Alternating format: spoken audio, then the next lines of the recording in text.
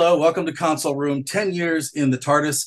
This is a virtual panel, new Who fans to classic Who. An exciting opportunity for us to talk about classic Who, and hopefully if you have not discovered the show, you will take that giant leap into the awesome, fantastic world of classic Doctor Who. My name is Rob. I'm going to be your moderator today. I'm joined by a fabulous group of panelists, and we will start with you, Gabriella. Tell us about you and all your neat stuff. Hi, I'm Gabriela Santiago. I've been a fan of Doctor Who for about 15 years now, and I'm a writer with a short story most recently in Dr. Charlatan Bardot's anthology of the most haunted fictional buildings in the weird wild world, if you want to check that out. And I'm excited to talk about some great classic Who episodes today. And Gordon, tell us about you. I know you're a busy guy. Well, my name is Gordon Amowski. I am the lead organizer for the Chicago Doctor Who meetup. I am also a new pulp writer. My most recent short story was Sherlock Web of Duplicity and Sherlock Holmes, A Year of Mystery, 1884. I've been a Doctor Who fan since I was 8 years old, and as part of my nature, I'm always introducing people to new and classic Who. So very grateful to be here. Hi, Kristen. Hi, I'm Chris Coulter. I'm probably the most newbie to Doctor Who of the people here, so I'll probably have a different perspective on how to introduce new folks to classic Who. In my other life, I'm actually a physician, so this has just been kind of a new adventure for me. I started really paying attention to Doctor Who with the new series, the new era with Eccleston, partly because I had seen him in some other things and really appreciated his work, particularly The Second Coming. So I was curious to see what he would bring to the role, and I wasn't disappointed. And over the last 10, 15 years, I guess I've been slowly acclimating to the classic Who. I haven't seen them all yet, probably three quarters of those that we can see. And some of the others I probably was doing patient charts through, but I need to go back and rewatch some of those. And I become more and more impressed with what they were able to do with so little at the beginning. And the quirks of the different story editors and the writers, and the shape of each different season. And I finally did remember the order of all the different doctors some years ago. So I'm now at least conversant enough for that, and I'm starting to get a handle on the companions. That's awesome. And you sort of jumped right into where I wanted to sort of take this conversation. Gordon, we'll kind of start with have you pick up from there too about sort of your story about how you discovered classic Who. Well, I was 8 years old, and I was, my parents had, and this is a history lesson. It was one of those really small, portable black and white TVs, and I was watching like Channel 11, and all of a sudden I saw this thing with this big white-haired guy, and these little things kind of rolling around this like old mansion. It was Day of the Daleks. And then in high school, that was when the Tom Baker era was running on PBS after school, and I caught like the last 5 minutes of Invasion of Time Part 6 with the curly-haired guy and the robot dog, and I'm like, what the? That's not what I remember of what like. And then after that, it was on Sunday nights, and then it kind of just it snowballed from there. So. And Gabriella, what's your fantastic Doctor Who story? Yeah, so I took kind of a circuitous route to get to Classic Who.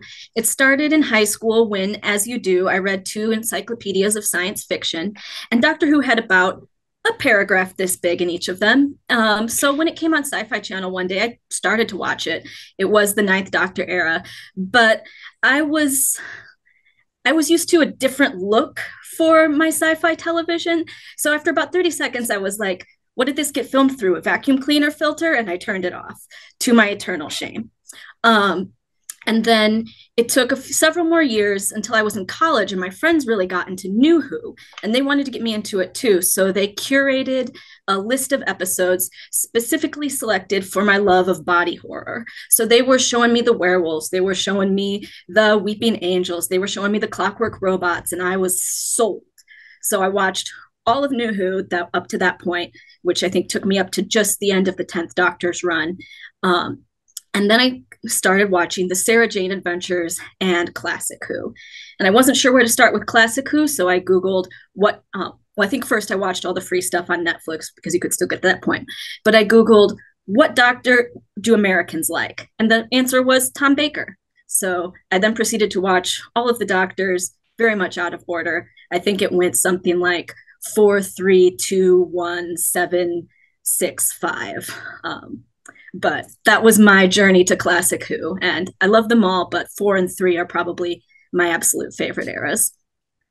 So my journey is a little crazy. It was 1983, and I was a freshman in high school, and I had a fairly long bus ride to school every day, and there was a person on the bus that I always ended up sitting next to, was always reading like just the most fascinating stuff.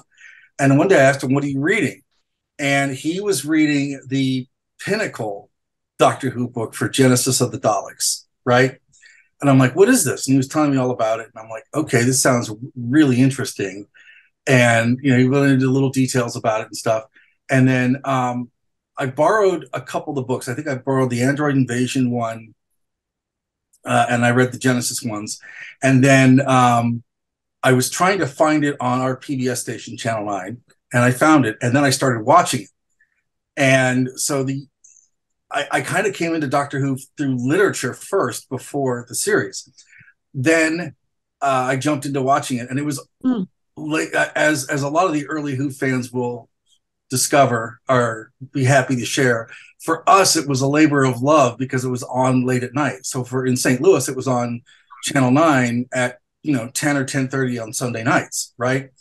And so the first episode I jumped into was Underworld, which was a Tom Baker story, right? And I'm just like, I have no idea what's going on, but this is friggin' goofy and awesome, right? And I loved the fact that it wasn't glossy and high tech, right? And from there, it became a battle of wits with my parents because, Sunday night's a school night, and I'd want to stay up and watch Doctor Who, and then you weren't allowed to. You watch Doctor Who and then you get up the next day and go to school, you're a mess on that Monday, right? And even then, at this point, when we finally got a VCR, this became a lot easier to do. But part of the beauty of it was staying up late, watching it, discovering it. I watched Underworld first, and then Gabriella can kind of relate to this. I found out we had a Doctor Who club in town, so I went to one of their meetings, and I jumped in from I think Underworld. I think the 2 or 3 episodes after Underworld, right into Mawdryn Undead, which they had shown a bootleg copy from England. Somebody recorded off the TV of England and sent it to somebody in the club. Kids, ask your parents. And so that is kind of my way of entering Classic Who, and I've been in love with it ever since. I can't explain it, but there was something about the Tom Baker Doctor that, when I was just an awkward, weird kid in high school that knew I wasn't a jock and knew that I was kind of a weird new wave punk kid, but didn't also know where I was, it really put me on a sense of footing that it's okay. There's some really crazy stuff out there for you. And so that's how I jumped into Doctor Who. And I think jumping into it sort of sporadically is beautiful. I think it's, there's a certain sense of wonder you get, what the hell is this? And I'm curious, Gabriella, because you jumped in, and you, Chris, you both jumped in sort of as the new series, right? Mm-hmm. Can you kind of talk about the reverse of that, jumping into Classic Who after having watched the New Who and having the looming baggage of all this, oh my God, there's all this canon, right? How did you sort of approach going into watch New Who, and just sort of tell us your stories about that? and watching bits of canon already getting kind of edited through the new series. It's like, oh, there can only be so many doctors. Oh, wait a minute. Now there can be however many doctors. Okay. At first, I admit, still in some respects, a little bit bewildered, trying to keep track of all the various bits of canon and some of them conflicting with each other just a little bit. I think the best anchor for me was trying to figure out what the individual doctors were about and their relationships with their companions. That has always been the anchor for me. And I have to admit, I have a little bit of a cheat because my husband is such a old time Whovian fan that he would constantly remind me before I even realized what I didn't know about the connections between one episode and a previous episode. And, oh yeah, these were the bad guys, back in season 2 or whatever. It's like, so I almost didn't have a chance to discover it on my own because he was always giving me silly little factoids. How about you, Gabriella? Yeah, I think you hit on something there with the relationships. I think that's a really big anchor as you go into Classic Who, whether that's due to confusion around canon or if you're just not used to the pace of Classic Who, really deep diving or like finding that attachment to the characters and the relationships to each other is, I think, the best way to get into it. And I think, it's a show with 50 years of history, and even within New Who, there are contradictions in canon. So I think as a Doctor Who fan, you can't expect it to all be consistent. Like, you have to just kind of accept that. I mean, my partner and I were recently watching the 11th Doctor Christmas special, A Christmas Carol, and that's one of those that has some stuff in it that contradicts canon, like being able to touch your past self. But like, for me, the most important thing is the emotional or ecstatic truth of that episode. Because even if technically with canon that hug shouldn't have happened, that's what that episode needed. That makes it so beautiful and so meaningful. So I'm okay with that contradicting canon. So for me, I think just being okay with not understanding everything right away, really leaning into focusing on the characters and the relationships. And it is kind of interesting that you talk about the canon, because I think one of the things that I most notice about the difference between me and people who started with Classic Who is I have a different lens on specifically Sarah Jane's departure because I saw School Reunion first. So for some of those instances like that where New Who comes back and brings back the old companions, those of us who watch those episodes first will have a different lens on the emotional arc of the Classic Who episode when we go back to watch that. I'm so glad that I was able to see some of those classic companions before they were brought back, because it did make it, I think, much more meaningful. Although it might work in reverse. I don't know if any of us can speak to that because I love Sarah Jane in School Reunion. And so for me, like, that makes her leaving in Hand of Fear just like, oh, because I think if I'd watched it the other way, a lot of Classic Who fans seem to be like, yeah, Sarah Jane was happy to leave. It's fine. But like watching it in reverse, arrow to the heart. I was feeling similarly about Ace. Sorry, go ahead. No, I think in both those cases too, the passage of time really has helped. A physical time, not Doctor Who time, but like real time. I think that passage of real time for the characters into their present, when they left to their present day now, I think that's really helped those stories kind of get magnified in a way that it couldn't happen before. I know you talked about a little bit of the canon before, Gabriella. I remember when I was first getting into Doctor Who, there was always this looming thing of like, well, explain to me what this is going on. And it was great because in 1983, someone gave me a copy of Peter Haney's Doctor Who: A Celebration, right? Which is probably, for any type of fandom, probably one of the best introductory celebrations of a show anywhere, but it pretty much broke down Doctor Who in a really comprehensive, interesting way that someone who is just discovering it could get to, right? And I would use that as sort of an entryway too, if you can find it. But one of the things that sort of did for me was sort of whet my adventure for Doctor Who. And I was saying, God, there's a lot of background info here. Am I going to be able to watch this? This is a commitment. This is like, playing Kasparov in chess here. What are we doing? And he's like, "Do you watch Star Trek?" And I said, "Yeah, I've seen Star Trek." He goes, "Do you pay attention about all the minute details in Star Trek that happened?" I said, "Well, I know that the show's been on forever." And they're like, he's like, "Uh-huh." He's like, "Just watch it and enjoy it." He's like, "Tom Baker's Doctor Who's are not meant to be dissected. They're just meant to be watched and enjoyed for the journey." He goes, the episodes with John Pertwee are just meant to be, either a mystery whodunit like Sherlock Holmes or a James Bond episode. Just roll with it, right?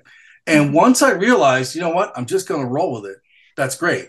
I did the opposite in preparing part for this panel. Is that I went from watching a bunch of classic Who and went back into watching new Who. Sort of backwards, just to sort of get a frame for it. And I got to tell you that watching the classic Who also really helped me appreciate some of the new Who, because I've been watching so much new Who over the years until, there's like a classic episode that's been put on Blu-ray, or we get, an animated episode, that it's impossible to keep track of stuff. And I think that the two go hand in hand. People always have this discussion about you can't understand one without the other, and I'm going to argue that you can like both, and that both go hand in hand. Yeah. And just see what you guys think. Yeah, it's part of the same grand tapestry, because with the meetup, when we would do screenings with classic Who screenings, I'd always choose kind of the hits and the obvious ones, because it's trying to do really deep cuts especially with new Who fans, when you're considering that it's different television styles over a long period. And we'd always get the person who, like Rob, was the long-term classic series person who would always complain, who say something like, "Well, why don't you show the Silurians, or one of the longer, more intricate ones?" And you have to say, I use the philosophy of Joel Hodgson. Just repeat to yourself, it's just a show. I should really just relax. It's easy to get involved, especially with new fans. It's like, oh, there's all this canon you need to learn. I think doing that and turning Doctor Who into basically a college class, that takes the fun out of it. It's just like, watch it, enjoy it, move forward. I might push back on that a little bit, because there actually are some people who get into that, like somebody I'm related to, and and various friends of his which were actually part of the reason why we moved to Minnesota. Long story, but that was one of the attracting factors. Was that there actually was a Doctor Who viewing group here during the wilderness years, as it were. Some people really enjoy tearing things apart into tiny minutiae, and the distinct minority of the population, but we tend to know who they are after talking about other geeky things with them, like Star Wars or Star Trek or whatever. And for those folks, you can throw the whole book at them, and you kind of insist they maybe watch at least a few episodes of each Doctor. And then find the most complicated ones and go from there. Yeah, I think there can definitely be a pleasure in like, well, okay, this continuity error here, so how do I resolve this? And coming up with complicated fanon explanations of like why Sarah Jane's hair is 3 inches longer in the next episode. That must be because this adventure actually happened then. That was from the novels. And like there is a certain pleasure in that, like the pleasure of obsessively creating an incredibly detailed cosplay. So I think people know who they are and whether they're in the mood for that kind of specific kind of detailed pleasure, or the more relaxed pleasure of like, yeah, this coat in my jacket is garish. It'll be close enough to a Sixth Doctor cosplay kind of thing. So I feel like that translates to the episodes you might use to introduce someone, okay, they're going to be someone who's going to really get into the complexity of it, or they're just here for the vibes, man. Yeah. And usually when it comes to showing in public, I would usually opt with the classic. I usually stick to anything that's like 4 episodes or below, with the occasional 6 episode, because the 4 episodes, those are like a little movie and you can actually sit through it. I've 6 episodes, it gets a little, it takes longer, and it's a little, because most 6 episodes are like the either they're structured well where you've got like a 4 episode and a 2 episode, or you've got enough story to keep it going, or there's a lot of padding. And I think keeping it's also accepting, I think, for some new fans that they're not going to want to watch necessarily 30, 40, 50-year-old television, and understanding that at least with the new stuff, um, the new series, I think, does a really good job of maintaining that Doctor Who spirit while at the same time, like if you look at the new Who, the Eccleston episodes are produced differently than the Tennant episodes, than the Smith, than the Capaldi, than the Jodie Whittaker. So you've got this really great mix of, even if we lost all the classic series, which I am not advocating we do, by the way, we've lost enough of it. Thank you very much. But there's enough in the new series where they can kind of grab onto, oh yeah, this is a very eclectic style, and this classic episode is like this one, only different. Yeah, and I think too, part of it is, again, the passage of time. When the show got rebooted, right? It was not, I mean, there was streaming, but it's nowhere the streaming that it is now. And I think now it's almost impossible to come into a show that's existed before a current project without knowing some of the canon, just because of the way the technology works and the age of streaming. I just think the way that television is handling how it's produced and made, that it's, knowing prior canon is almost superfluous to watching the show now, right? They very quickly bring everything up to speed. So I think it's less intimidating than it was, 15 years ago, which I think also helps. If someone were to come to you and say, hey, I want to get into classic Doctor Who, you're a Doctor Who fan, show me the way. Can you guys talk about how you would, I'm going to use the words almost mentor, but it's not necessarily completely accurate, but how would you bring in someone to classic Doctor Who? How would you sell it to somebody? And then also, think about too what episode or episodes you'd recommend to sort of start people with the show. And I guess we can start with you, Gordon, because I don't think we started with you yet. Okay, well, the first question I would ask is, what do you like to watch? What do you like to enjoy? Because that will kind of help with kind of curating the appropriate episode. Because I know, like, for a lot of at least Chicago fans my age who are into classic Who, they'll say, oh, you got to show them City of Death. And it's like, no, you've got to, you kind of, so if somebody liked historical fiction, for example, I might do something like, okay, Pyramids of Mars, which is set in the early 1900s with robot mummies, or something like Enlightenment, which it's Edwardian in look, but it's a much more of a fantasy type. If they're looking for something that is kind of a little bit more metaphorical, if they like things like Star Trek and kind of the whole, social commentary, I might turn them on to, say, the animated Macro Terror or Invasion of the Dinosaurs, which is a little longer, but it's and it's really matching the viewing selection with the individual. So it's not just this like, okay, here's this classic stuff, you got to like this, but helping draw them in and piquing their curiosity. I've also had people say, well, do I need to start from the first episode and work my way through the classic? No. My usual advice is Google list of classic Doctor Who episodes. There's a whole Wikipedia page. Look through the plot summaries, which ones look interesting, and if it's available on DVD or streaming, go for it. Chris, how would you start someone?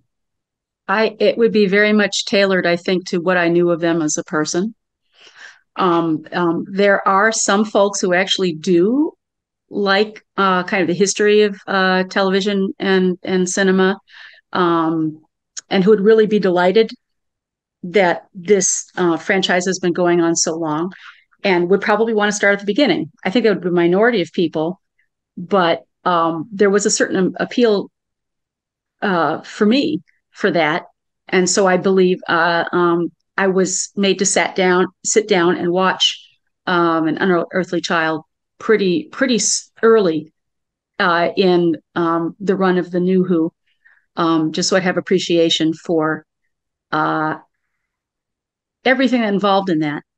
Um, and from there, just kind of the background of how it was filmed and how the show came to be, and the fact that there were some very unique people involved in it, and revolutionary music production, and that the producer and director were initial director were not the typical types you would see at the BBC at the time. I really appreciated that. And at the same time, I like to get into the background of things. Okay, so I'm one of those people who watched all of the extras on the Lord of the Rings DVD set, that kind of thing. So I really appreciate the gossip and the scandals and what was really going on with the actors' lives, of which there was quite a little story there. Yes, certainly a lot going on with Hartnell, and just the and the way that they would go about filming the episodes, mostly in one cut. I developed a greater appreciation, even though, yes, black and white, and maybe flipped lines and people covering for him. In a way, I got even more admiring of the whole cast for being able to pull that off, as well as all the support staff that you never saw, of course, but at least you weren't supposed to see them. I think there were a few shots where they kind of screwed up and there was a foot or a light cable in the shot or whatever. But when you realize just how many episodes they filmed, they did a remarkable job. So that the whole first Doctor era, and maybe a little bit into the second, but they were getting a little bit better by then. I just think it's a masterpiece. Mm-hmm. So that's one category of person. Another, I think it would matter by age. I think you'd have to take a different tack in dealing with the younger folks, and whether they like serious drama or the occasional younger person, or especially older person who might be more interested in historicals, of which we don't have as many true historicals in New Who, but it was actually part of the Bible of the show, if you want to put it that way, that there were set amount that were supposed to be historical, and the rest could be about space monsters and people in rubber suits.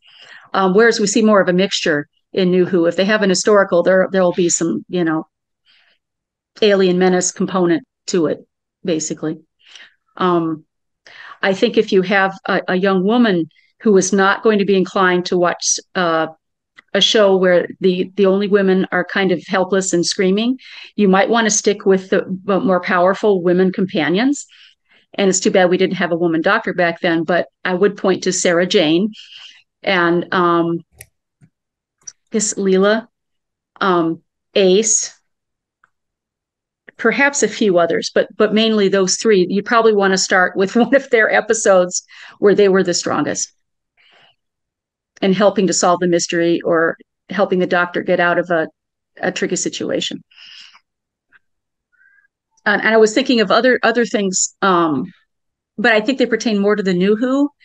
If you really want someone who's more being racially or culturally represented, I'm not sure you're going to find as much of that in the old Who, sadly. But you can start with the New Who and introduce them to a more racially balanced cast. Or if you have someone on the LGBTQ spectrum, that's going to be a little tough in the old Who, perhaps, but plenty of opportunities to make them feel welcome in the New Who, and especially Torchwood. I'm going to pass the baton to someone else. No, those are great. Those are great answers. Gabriella, you want to jump in? Yeah, so I think the biggest barrier for New Who fans getting into Classic Who is going to be pacing, because Classic Who, characters you can love, plots that are great. Pacing is going to be a challenge. So for me, I would definitely try to choose an era that has very active companions. Now, I love all the companions, and I do want to say that there's a lot of cultural received wisdom around the Classic Who companions being helpless, but I was pleasantly shocked as I went back through Classic Who just how independent and strong all of the companions were. Barbara runs over a Dalek with a truck. Like, Perry yells at the master.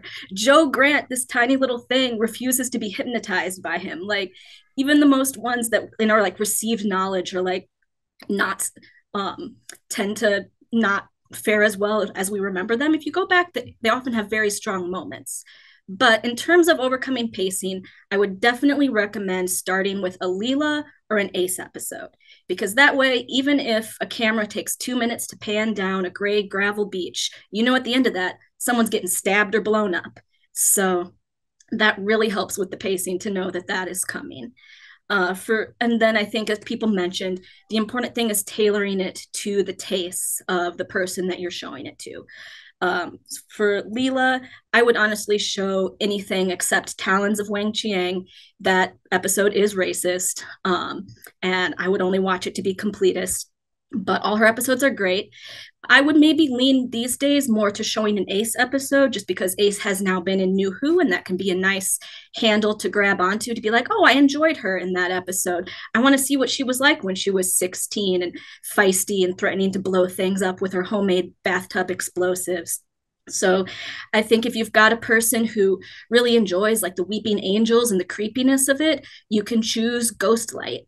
If you've got someone who really enjoys the campy aspects of Doctor Who, they loved the Master dancing around to Rah Rah Rasputin, or the universe that was a frog, maybe you show Greatest Show in the Galaxy, which features a rapping ringmaster in a circus, as well as ancient horror. Honestly, that one also later works for the body horror, cosmic horror kind of thing. If you want just an iconic Ace moment with the baseball bat, Remembrance of the Daleks. And then, of course, if you are looking for LGBTQ plus representation, that's going to be a little thin on the ground, but Ace is probably your best bet. She has a new girlfriend every other week. They don't call them girlfriends, but they're girlfriends. Just girlfriend of the week in with Kara, Gwendolyn, Shu Ying. It's pretty great. Yeah, and I try to have standard sort of go-tos for this answer. Remembrance of the Daleks is for me is a really solid go-to, as is Pyramids of Mars. I think those two are the ones I kind of recommend a lot because they're pretty much able to be watched by anybody, and they're fairly safe. And I think Remembrance is just fun because I think it's a nod to the classic series, but it's also really good. But for me, it was really hard. When I saw the Pertwee Doctor, I loved Liz Shaw, and I loved that first season. And it was really hard for me to get to Jo Grant after Liz Shaw. That was really hard for me to sort of adapt to. And it was really hard for me to take to Tegan right away. And it wasn't that she was independent and strong-willed and stubborn and things. It was just mostly that I think the writing to get her going wasn't really great. Whereas Nyssa at that time, they kind of flipped. Nyssa was written really well, and Tegan was kind of clunky, and then they flipped it, right? So I think starting with one of those Davison stories with Tegan, where she's in full-on mode, maybe a visitation, or maybe later, some of the later stuff with her is probably good as well. But I think too, we talked about this in another panel as well. 5 Doctors is not a bad way to start. If you want to just sort of have a great overview of everything that has to do with the original series, that is also good. But it's really hard to pick one, right? And I really like Chris's idea of just sort of picking a person to fit the situation. I think that's really good. But when you have somebody come to you, like, oh, I want to watch classic Doctor Who, the first thing I think you have to do is sort of get them to put away their inhibitions about the production. Then you have to sort of get them to put over, and this is a great point that Gabriella mentioned, to put their worries about pacing and structure aside and just sort of go with it. But then now, I think more so than 10 years ago, we have to sort of worry about stereotypes and tropes. I mean, I think Gabriella's brought up a very interesting point that I never have really thought of when I think about introducing Classic Who to people. I never think about, and it's not that I think it's invalid or anything. It's just I don't think of a world where I try to differentiate that. But like I've never thought of like, oh, how do you get the LGBTQ community into Doctor? It's just I've never thought about it because I've never thought I needed to sort of separate it, right? It's all Doctor Who, right? But I think that's a very good way to look at the diversity and stuff. For me, I don't remember seeing really much representation with a person of color outside of like Tomb of the Cybermen and then Battlefield. And I don't think there's much in between, right? Battlefield, I think when you brought Bambara in, was really a great way to sort of say a couple things. One, you have a strong, independent woman. Two, you have a person of color who's in a high-ranking position in the military. And also it's somebody that is on par with the Doctor in sort of the same way that the Brigadier would stand his ground with the Doctor. You've got that with Bambara, right? And as much as I love the classic shows, Battlefield's not necessarily the best place to start someone, but I think looking specifically for that, and because of that, I think that's a huge era for the show, right? But I think you also get these moments of the show, things like Dragonfire, where it's not the best episode, but you get Mel and Ace both sort of like, no, I'm not going to stand for this, right? And I think that's really great too. And you get that in certain episodes. You get more than one character that stands their ground. So I guess, we've talked a little bit about picking episodes. We've talked a little bit about finding your way through the new series and things. Is there anything that you would have loved to have gotten out of Classic Who that you got from watching New Who? I could start with that. For me, when I watch Classic Who, it makes me realize just how much the show's progressed in mirroring the times in a better way, right? The history of Classic Who, it always covers times represents what's going on in the times in England and stuff. You have the anti-Thatcherist stuff, you have, the miners' strike references and things, but it's never really completely circular in its view. And now it is much more of a mirror into our times and a much more accurate and fair representation. I think for me, that's the biggest thing that I noticed is like, oh, when I watched Classic Who, oh, this is missing from the new series. That's the big thing I sort of noticed. Yeah, I think just to go back briefly, I actually want to change my answer a little bit. I think I'm going to go wholeheartedly behind Ace because I do think Leela actually does interact with a lot of kind of harmful tropes around Native people. So I would not use her as an introduction, though I love her as a character. And then to answer the current question, I don't know. I weirdly went into Classic Who with low expectations.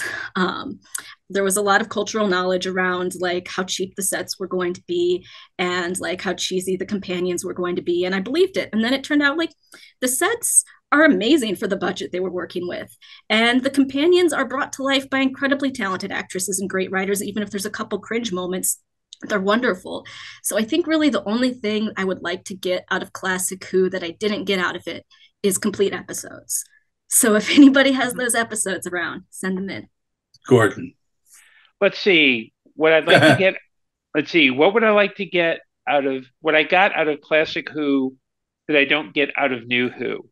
I think, and there's going to be a little bit of a controversial statement, but I wish they were a bit more literate.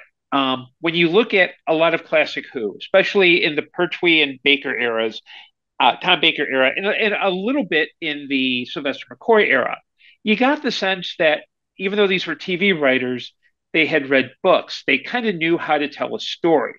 It feels like a lot of New Who throughout, Russell T Davies, Stephen Moffat, and Chris Chibnall, feels like they're all good at like TV writing, but it feels like it's more about, I'm going to pull this sequence from what I saw in a movie versus I had this effect in a book and I want to see it there. I've also been watching a lot of Dark Shadows, which is a 1970s soap opera, which has it has a very similar vibe to Doctor Who of that era because it pulls from various pieces of literature, but also reinterprets them. So with Classic Who, I really feel like it's a little bit more. It's the difference between if Classic Who is a pub burger, New Who is more like a Big Mac. I mean, you get the same thing, but one feels a little bit more substantial than the other. And it's not knocking New Who, it's a different kind of feel.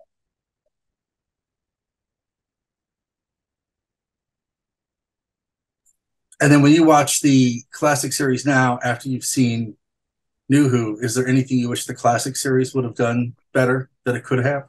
Um, I think I think part of it might have been more in the production, um, more on the production side. That you're dealing with the end of the series. You've run out of budget. There are always cost overruns. There were always stories that maybe should have been four-parters rather than six-parters. So maybe a little bit more actual like script editing and production streamlining.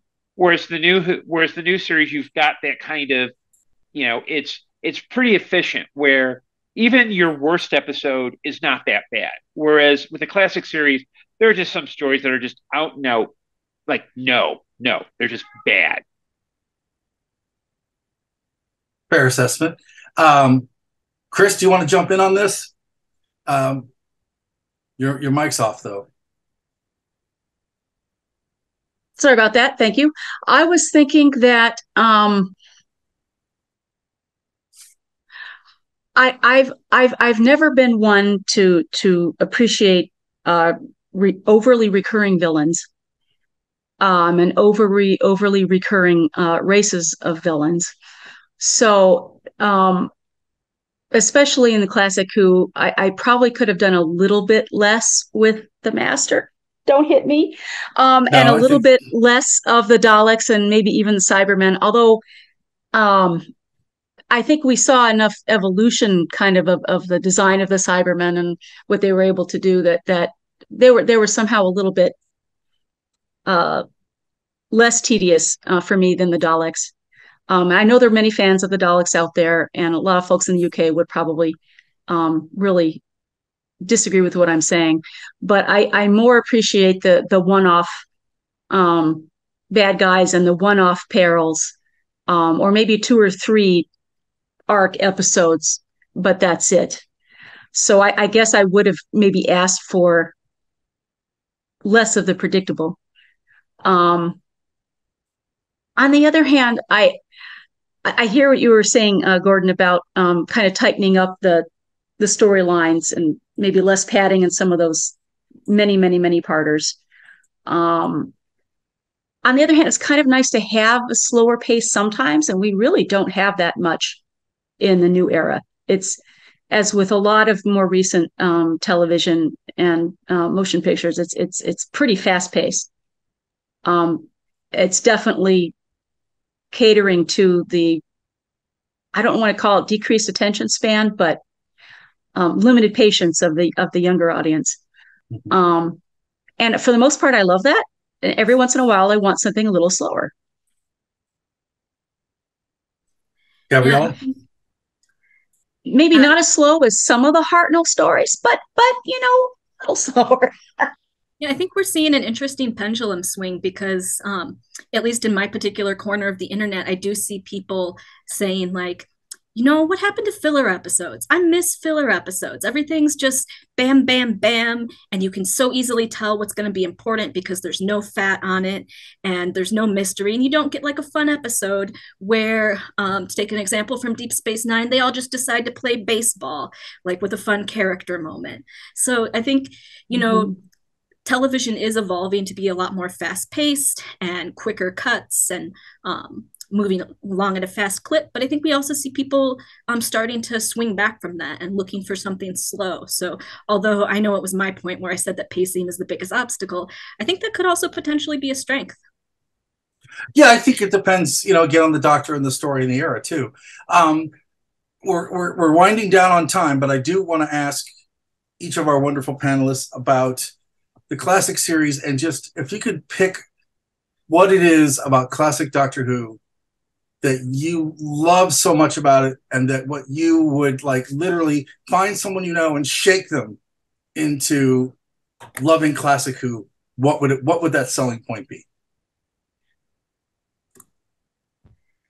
I think it's just the characters and the heart. Like once you get into this series, you will just fall in love with the characters. You will sob at the end of Green Death and Planet of the Spiders, as you see these characters feeling grief for each other, or like bittersweet happiness as one moves on. there's just so many delightful character moments in this show. I would say a sense of wonder and a sense of curiosity, where, um, from one episode to the next, from one story to the next, you don't know what you're going to get. You might get a plot-heavy episode one but episode two is just helicopter, automobile, hovercraft chase. And I think that's something that I wish the new series had, with a little bit more of that. Like, this is cool, not, hey, let's get right into the story. Just that sense of like, this is actually a cool thing to be experiencing. I think we all need more hovercrafts in our lives. Every time I watch a Pertwee episode, oh, I want one of those. He commissioned that himself. I heard that. It does not surprise me at all, knowing about Pertwee. Yeah. He was a wonderful nerd. Gabriella was pretty great at sort of putting a stamp on that. But what would you like to tell other people about the classic series to make them watch it? What's your selling point? I don't know about other people. For the selling point for me is just the soul, the spirit of the doctor, him or herself. Not always perfect, always striving to help, always striving away from violence if possible, with a few exceptions. Being kind, fam,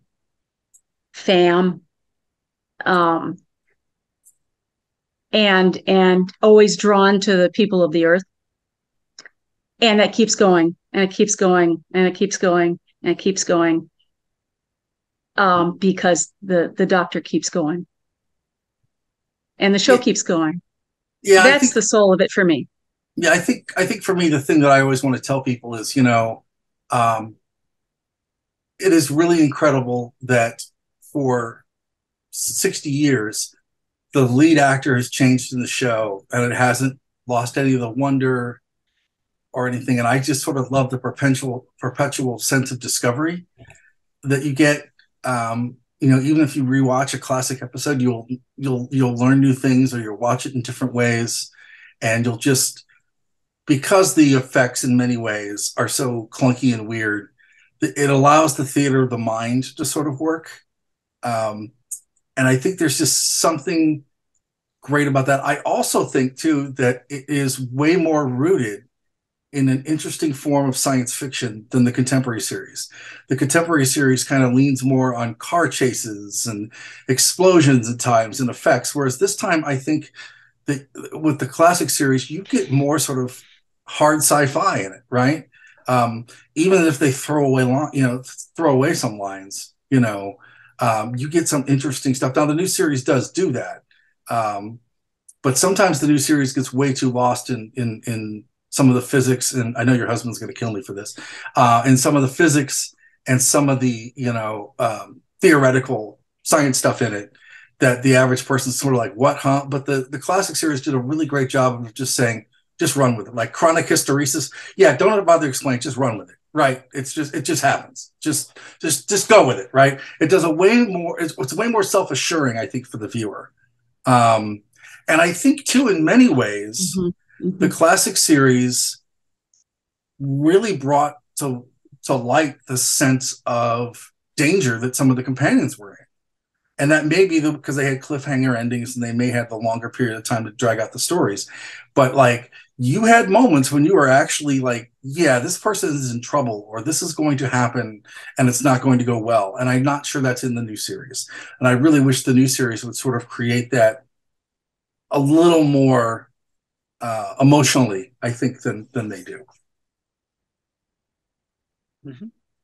So those are my big takeaways. And I love everything about the classic series. You can, if you don't want to jump into the videos, get a Target book, get an old Doctor Who magazine.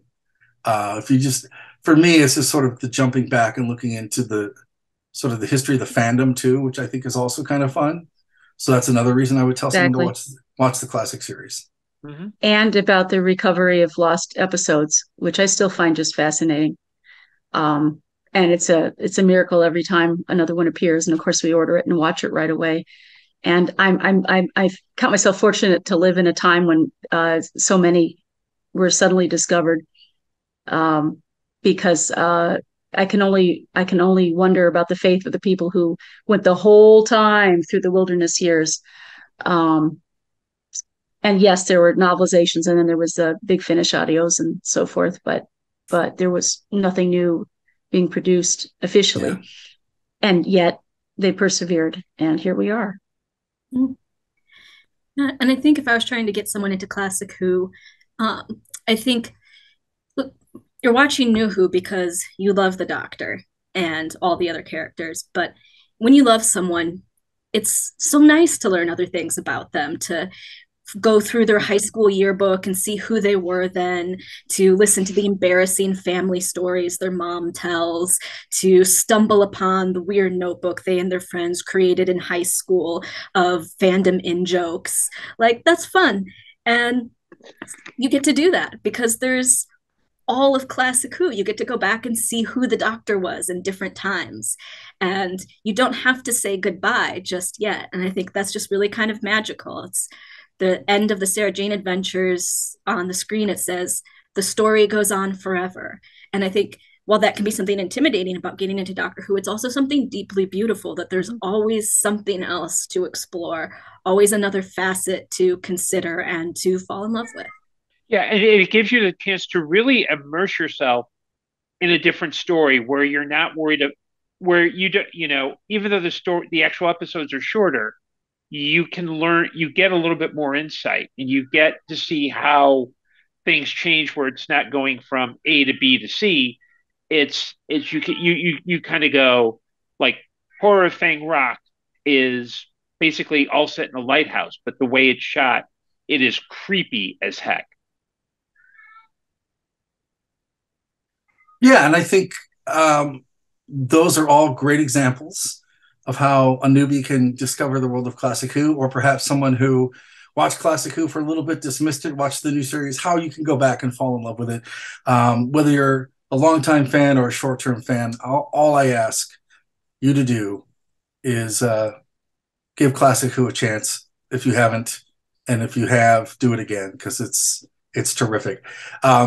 We want to thank all of our panelists for doing this and taking the time to join this Console Room panel. We want to remind you, too, that if you want to find out more on Console Room, you just go to consoleroom.com. That's console-room.com, and learn all the information about programming happening both in person and virtually.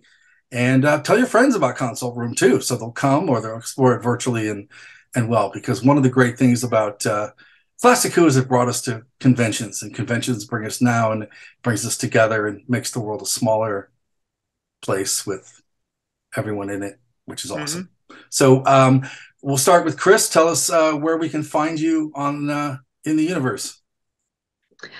I don't have much of a presence yet, although I am on Facebook.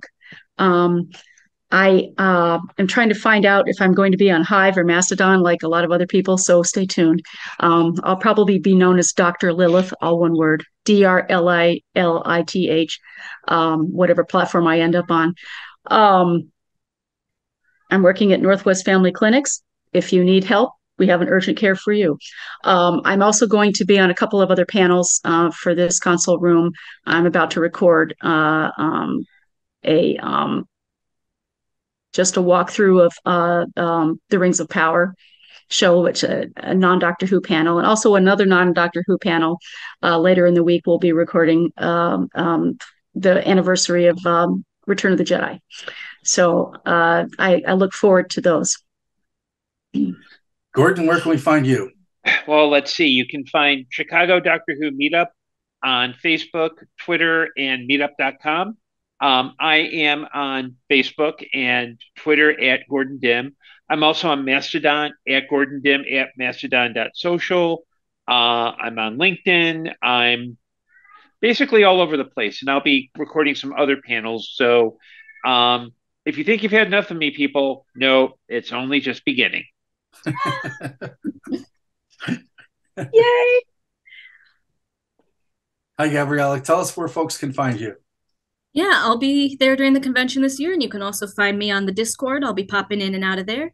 If you're interested in body horror kind of writing or science fiction that seems suspiciously like it might be about my emotional connection to Elizabeth Sladen, you can follow my writing at writing-relatedactivities.tumblr.com. And yeah, my day job is with Make-A-Wish. So if you are interested in volunteering with Wish Kids in Minnesota, give me a holler. And you can find me on Facebook and for now Twitter, but also on Post and LinkedIn. And I'm a member of the St. Louis CIA, which is the Doctor Who fan club in St. Louis. So you can find me through there. And I'm not coming to Console Room this year, but probably maybe next year. Once I'm convinced to go to Minnesota in the winter because I'm a coward. But you can also find me at various conventions, like usually Chicago TARDIS or sometimes other regional conventions and Dragon Con and a few other places as well. And I have a podcast called Modern Musicology I'm on with two other gentlemen and a nice lady. And we do talk about music, but also the needcoffee.com Weekend Justice podcast as well. So that's where you can find me. And again, thanks for taking part of new Who fans to Classic Who, and for being a part of Console Room. And please come back. We're glad you're here to enjoy all of this. And thank you for your time. Bye, all.